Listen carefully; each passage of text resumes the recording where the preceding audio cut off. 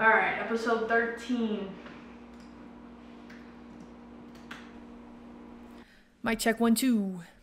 Nice. How's it going, Patreon? I hope you guys have had a fabulous weekend, and I hope that you are gearing up for a fabulous week this week. I just got back from a little weekend getaway in Moab, Utah, which is known for its desert, arid landscapes and its giant rock formations. We did a little mountain biking, a little bit of rock climbing. It was my first time climbing outdoors. That was really fun. I got sunburned. My muscles are very sore from not having ridden a mountain bike for a long time. But it was a really good time. We were celebrating my friend Chelsea's birthday, and it was just Chelsea knows the most incredible people, so she got together all of her favorite people, and we spent the weekend doing stuff that Chelsea loves, and it was really awesome. Anyway, there's a handful of new Patreon people. Thank you guys. It's so nice to have you. We'll be doing our Zoom call this week. No. Forgive me. Next week. Probably on a week night, unless you guys wanted to do it this weekend, but I'll post about, next weekend? Oh man, this is going to be tight because I'm going to Chicago. We'll figure it out. I'll put up an announcement thing. So, I think I'm going to move my phone away because I think the interference is pretty bad. Here we go. Hello and welcome back. I stuttered. Hello and welcome back to another episode of Education 101. I am your host, Not Straight Kate, and I probably need to take a shower. So, cue intro music. Oh man, just playing. Oh, that's the garage door and it's very loud. Welcome back to another episode. Huge shout out to my Patreon subscribers right now. You guys, the subscriptions have been so helpful, and knowing that there are people out there who are willing to support means the world to me. So the podcast is brought to you by my Patreon subscribers. Hop onto the Patreon. I've kind of sucked at it recently other than uploading the video versions of my podcasts, but I am getting back into the swing of things. So Patreon people, just know there is good stuff coming your way. I'm so sorry that it has been so long. Also, we're getting ready to do our one-on-one calls. Probably should schedule those for this week, honestly. Anyway, if you're looking for a way to support me on this journey of podcasting and telling stories, check out the Patreon. Or go check out babygaymerch.com. Pick yourself a hot I'm gay beanie or a kinda gay beanie, depending on where you fall on the spectrum of sexuality, because it is a spectrum, which is why I also say you don't really have to pick a label for yourself. Just you're somewhere on the spectrum. I just got back from a weekend in Moab, which was a much needed getaway. That was really nice. If anybody's headed out to Utah and wants to see something that's really cool or spend a day exploring the wonders of Utah, you should check out Moab, Dead Horse Point, Arches. There's a lot of really cool stuff out there. So give that a little look-see if you're in the area. Hit me up if you're in the area. If you're driving through Utah, you want to go get like a beverage or something. And by beverage, I mean water, because I'm trying to drink just water at this point in my life. Let me know. I'm always down to go meet you guys. I would really hate it if somebody saw me out in public and like felt like I was not approachable. Like, that is the worst thing. I love it when people say hi to me. I just met Michelle in a coffee shop the other day. I went to go get a beverage with my friend Morgan, and I got a mint tea, I'll have you know. But we were sitting there for a second, and we got up to leave, and Michelle stopped me and said hello, and we talked for a minute, and we're probably going to go do like breakfast or dinner sometime this week. I'm very excited. So I do love it when you guys, if you see me out, please say hi. Please, like, I might not have like a ton of time in the world, but it does mean so much to me when people approach me and just introduce themselves. Like, I love that. Please don't be afraid to come say hi to me. It doesn't matter what I'm doing. Just come say hi. You can yell baby gay and I'll be like, oh my gosh. somebody who knows who I am. So please don't feel like you can't come say hello. The podcast episode this beautiful Monday, if you're listening on a Monday, if not, it's a different day. But it's kind of revolving around a message that someone sent me on Instagram. Her name is Hannah. And she was talking to me she referred back to one of my first episodes about these layers of coming out. And how when we come out, we also go through this evolution of like how we present ourselves. I just want to read something from her message. Hannah, I should have asked you if you're listening to this. I'm so sorry. But I feel like it's a really good question. She was in one of my TikTok lives and then popped on for a podcast request. She said, I've noticed with a lot of queer people, not everyone, obviously, we're speaking generally, that somewhere along that journey, we also evolve in how we present ourselves, usually along the lines of our outward presentation becoming an increasingly more accurate representation of our most authentic selves. She said, I'm interested to know if that was a part of your journey and how you think your outward presentation affects how we accept ourselves and live more authentically. Really great message and a really great topic too. And I think it's something that's incredibly interesting to touch on. But as I was reading her message, I thought to myself, yeah, absolutely. Like my outward presentation now versus 2 years ago has changed quite a bit. I think when I was still in the initial stages of coming out and trying to navigate that, for the most part, I tried to be as straight passing as I could. Like I didn't want anybody to look at me and go, oh my gosh, I think she's a lesbian. I also, that's not to say that I wasn't comfortable with my appearance. I was, for the most part. Maybe I didn't even know that I would be more comfortable with a different kind of aesthetic or a different kind of style, which happened probably post my first girlfriend. It's probably just started with about the time I got on TikTok is when I really started kind of changing my outward presentation. And I think we see this a lot. You talk about stereotypes like, the girls go out and get super short haircuts, or the undercut is one of the things that you think is a dead giveaway for like bisexuals. It's just, there's just these little stereotypes that I think people, even sometimes before they come out, are trying out different ways of how they look and how they present themselves to other people. And I don't even know that it's necessarily for other people initially. Like I think there is a lot to dressing yourself up the way that you think you look best, right? I mean, for a long time, when I was still in my I'm going to try and date guys thing, I wore a lot of like cute sweaters, kind of baggier, cute sweaters. That was a whole phase for me of cute sweaters. I really liked those. I never wore like button-up shirts prior to coming out. I just didn't do it ever. So that was one thing that kind of really changed for me. And I realized, and it wasn't even that I was like, oh, button-up shirts are gay. It's just, I was like, oh, button-up shirts, like, they probably don't really look good on me. Like, it's not really worth my time to like try them on or try them out. And then I bought a button-up shirt. I saw one that I really liked. I still remember it. It's this white one with these little blue, teeny tiny, cute little flower print on it. Like, it's a dude's shirt, but it looks really good on me. I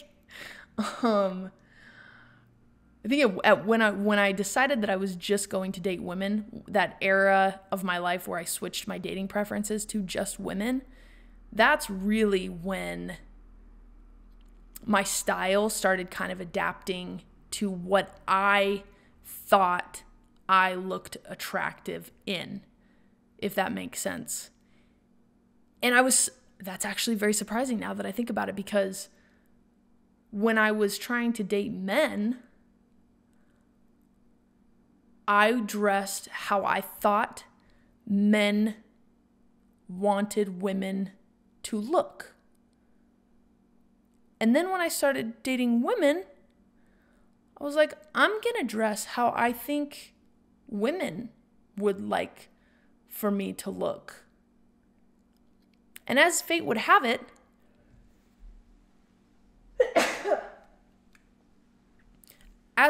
bless me, as fate would have it, I find myself to be more attractive when I dress for the female gaze, as in female homosexuals and the female gaze of women looking at me. Probably should say that part again because the driveway door. Maybe the garage door isn't going to close again. Patreon people, you're the only ones that are going to see me just sitting here for 2 minutes. Waiting. Now it's closing. So that is the thing that is surprising to me. When I was trying to date men, I dressed how I thought men would find me most attractive. And it wasn't necessarily because I found myself particularly attractive in those clothes. It's just what I thought men would want me to wear. Word to the wise, do not dress for other people. Dress the way you feel most comfortable and confident in. Dress the way that makes you feel like you could rule the world. You're just gonna start, being the boss of everything. Dress in a way that you find yourself to be attractive, which is what happened when I started kind of changing my attire a little bit. This is about the time that I started adopting boots, primarily Timberlands, the Thursday boots, my Doc Martens. If I was wearing like a sneaker or something, it was a pair of Vans. Stopped wearing heels so much unless I was going to some event or whatever. So when I started dressing, when I switched my dating preferences over to women, that is when I started dressing in a way that, number one, I thought women would find me most attractive, and number two, that also happened to be the way that I found myself to be most attractive. That's when I started looking in the mirror and being like, oh, I like how I look this way. Button-up shirt, cute pants, some boots, or a t-shirt with the hoodie underneath. You guys know that I always have a hoodie on. The backwards hats I started wearing more often. I joked with my friend Katie about how I've been wearing a hat since the day I came out. It's just become a permanent piece of my wardrobe is having a hat on. Not because I don't like having my hair down. That's not true. I lied to you. I do not enjoy having my hair down. I think it is a hassle. I think it gets all tangly. I think it is the most annoying thing. It blows in your face. It tickles your arms. I do not enjoy having my hair down, but I also am not going to cut it because I like it long, which really makes no sense at all. But that's just me. Anyway, so I found as I started to date women, I started to change up the way that I dressed. I got some more flannels, started wearing, clothes that kind of made me look a little bit more masculine, honestly. And I've always felt like I have, present tense as well, that I have a more masculine energy to me. And so starting to dress in a way that was a little bit more masculine was actually, it felt very true to character. That's not to say that I can't put a dress on and wear a dress and be comfortable in a dress. When I go to church, I put a dress on. I enjoy it. I like the way I look in a dress, but in a different kind of a way, I don't know how to explain it to you guys. I just know that there's a little bit of a difference. And I've seen my friends go through this too. Friends that have come out. And I feel like it happens more so with the more masculine presenting queers. Obviously there are A lot of gays who come out and the wardrobe doesn't change at all. Our femme friends, bless their sweet, dominant, aggressive hearts, they do not change their wardrobe. They just be looking fine for literally everybody. So fine. And we love that about our femme ladies. We really do. They don't really change the wardrobe a whole lot. They just keep looking really, really good, which is fine because we all enjoy it. The problem for our femme lesbian friends is that also men really enjoy it. So there is a downside. There is a drawback to being there are pros and cons to being any kind of gay. Let me tell you that right now. But for our femme ladies who present very femme, the major downside is that men still think that you are attracted to them, which is just not true. If you have ever talked to a very femme lesbian, you know they are not interested in men at all. They make it very, very clear. They make it very, very clear that they do not like men. So, and with side note here, why would femme lesbians like men? Like, you're really femme, conventionally attractive femme lesbians that come out, right, as gay and they start dating women. Why? There's a reason, I believe, that femme lesbians are so like, no, I am not into men. Like, I do not like you, go away. I would be that way too if men for my entire life had pursued me and said gross things to me and objectified me, right? I also would be like, no, I am so into women. I would be that way too. My whole life, though, I have been a straight 5. On the straight scale, I'm like a 5. I'm like a 7. If you throw in personality, I'm like a 7. On the gay scale, though, I rank a little bit higher, which I find to be incredibly fascinating to me. But femme lesbians that are attractive to men, that are also very attractive to women, the ones that are a 10 on the straight scale and a 10 on the gay scale, they've got it rough. And I would be if I was a femme lesbian that men were constantly hitting on me, I would also be very outspoken about how gay I was. I would. Just to get men to just shut up. Men say the dumbest things, especially drunk men. Ugh, for the love. There's a reason I feel like I don't really appreciate bars, and it's because of straight, drunk men. Ew. Gross. Fellas, if you can't drink alcohol and also keep your hands off of women, you shouldn't be allowed to drink alcohol, quite frankly. You're a disgrace. So, you heard it here first, folks. You heard it here first, folks. Actually, you've probably heard it before many, many times because I'm sure there are so many women who are like, stop touching me, you drunk pig. Also, ladies, as a side note, another side note, you do not have to be nice or polite to drunk men just because they are persistent. Especially when you are insisting that they just leave, okay? You are not required or obligated to be kind at all, okay? Just tell them to get out of there. Anyway, back to how we present on the outside and the struggle that it is for our femme ladies. I think the bisexuals probably face some of the same challenges of being mistaken for being very straight. But it depends, because, they tend to switch it up a little bit, the bisexuals, It's like, is she just a tomboy or is she gay? Because I also see her at, like, black tie events, and she is classy, but also I saw her at the skate park holding hands with a girl. Dude, if you saw her holding hands with a girl at a skate park, she's totally gay, okay? Like, what? I do think that there is something to us evolving in terms of our outward appearance, though. You see it. I mean, you see people, I've seen so many TikTok videos of people doing like their little gay glow ups. That's what I call them, a gay glow up. When you see like these, you see like little girls.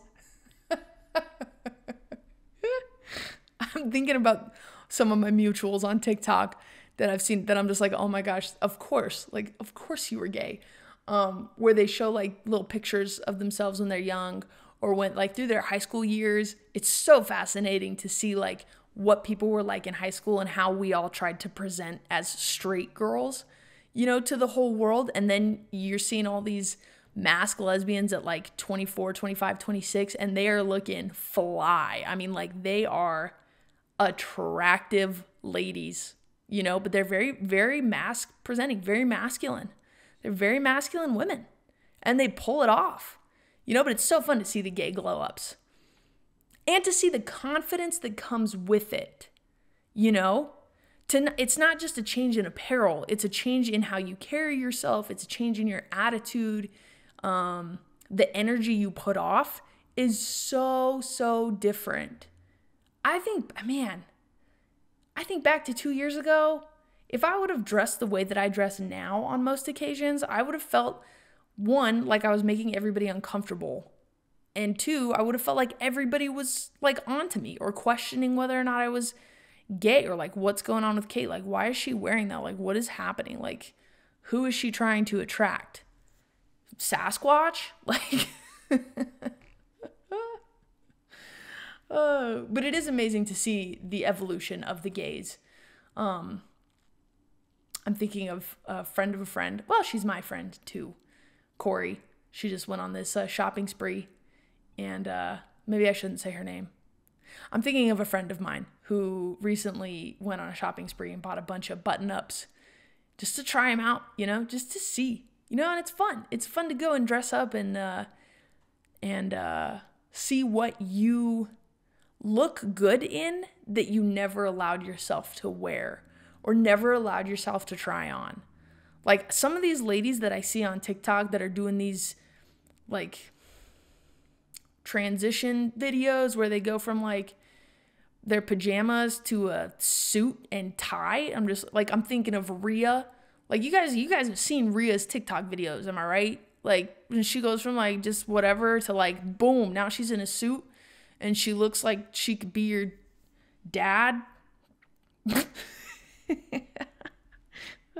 Rhea, I'm sorry. You probably don't listen to my podcasts, but if you do, there's a reason that all your entire comment section is like, oh my gosh, daddy. Like, there's a reason. But no, there's a lot of there are a lot of women who are more masculine presenting, who can pull off a suit and tie combo. Black suit, blonde, Mel. Oh my gosh, Mel, fabulous. I mean, as far as androgynous people go, Mel absolutely kills it. Holy cow. Like, man, it's very impressive. And I think part of the reason that it is so impressive, part of the reason that you look at these women and you go, oh my gosh, women or the theys, if we're going with the NBs, NB means non-binary. N, literally letter N, B. Sometimes I spell it out, ENBY. What we're going for here is non-binary, right? The androgynous non-binary. The reason that it is so impressive and so attractive, right? It's not even necessarily that we're looking at these women and going, oh my gosh, like I want to date you. You're just attracted to the energy that they put out there, you know? Because they are so confident in this look that they have going on. It's a beautiful thing to witness. It is an incredible thing to see. And I'd love to see that in my friends. And I would love to see that in more of you. So if you're a person who's like, you know what, I need to switch it up. I need to switch up my style a little bit. Mess around with it. Start posting photos of yourself, different outfits. Who cares? See what you like. See what you look good in. Let yourself try on different things. Try on the suit coat look with the tie or the bow tie. You guys follow Anna on TikTok? Anna Duda? I don't know. Hold on. Let me find her on the Instagram real quick.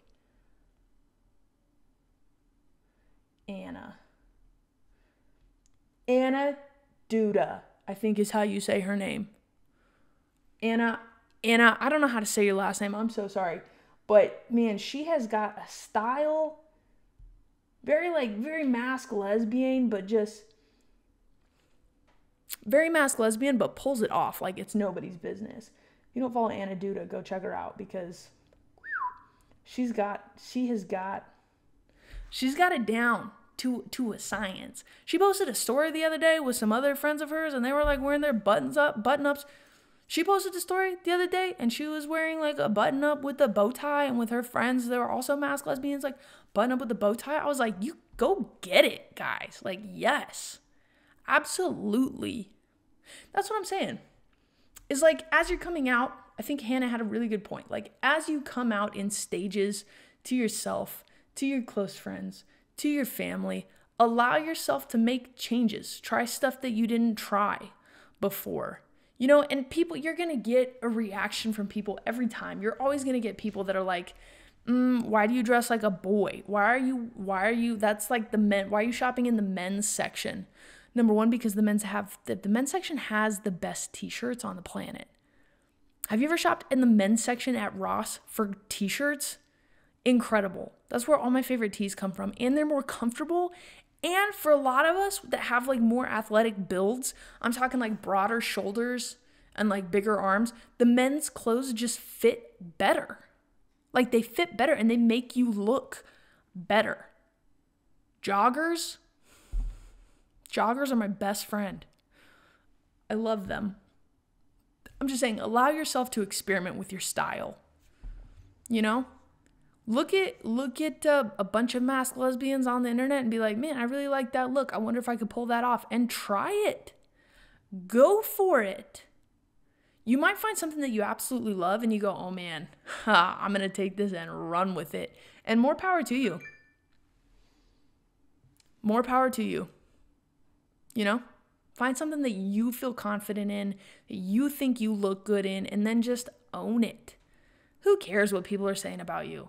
You dress like a man? Yes, absolutely I am, because I am trying to attract the ladies, my guy. I wear better than you do. Take that. Man, allow yourself to try stuff. New stuff. It's always good. This whole process, the whole coming out thing, there's so much involved. I'm glad, Hannah, thank you for bringing that topic to my attention, because it's something that I went through without even realizing that I was going through it. Honestly, like I didn't even notice how my wardrobe had kind of changed over time, but it definitely has. Like I'm definitely more masculine presenting at this point. A lot of t-shirts, flannels, hoodies, joggers. Got a couple pair of black diamond pants from my friend Chelsea. They're men's jeans, but I love them. They fit well. Like, you just got to try stuff out, you guys. Maybe don't try black diamond unless you have a friend who can get you a really good discount, because those are expensive. And I do not recommend you pay full price. So see if you can find somebody who has the hookup. Anyway, thank you guys for listening to another episode of Education 101. We've got some exciting episodes lined up for you. We're going to delve into TikTok a little bit and talk about some things. We're going to start talking about different terms, all sorts of fun stuff. I have not been on the TikTok a lot recently because, quite frankly, I just do not like it. It's every time I open the app, it's drama and contention and people hating on each other, and it's quite frankly just really gross. It's just really gross to watch. So, but I've been enjoying the podcast. If you can, check out the Patreon, check out the merch website, babygamemerch.com. Shoot me a message on Instagram. Again, I love hearing from you guys. I know that it was a rough week this week getting back to everybody, but I will be making time for that this week. So shoot me a message if you have a minute.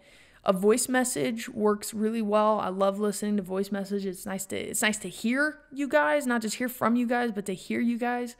I really appreciate that. So stay tuned for the next episode. It's going to be a good one.